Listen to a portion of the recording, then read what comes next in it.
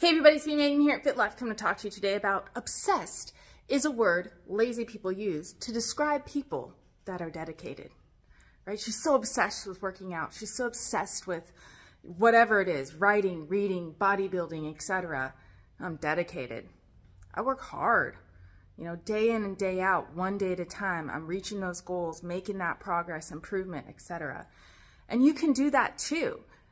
Believing in yourself, having your obsession in a way that it's like, this is what motivates me. This is what gets me out of bed.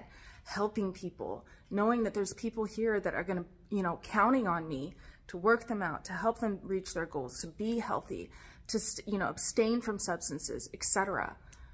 So don't judge others.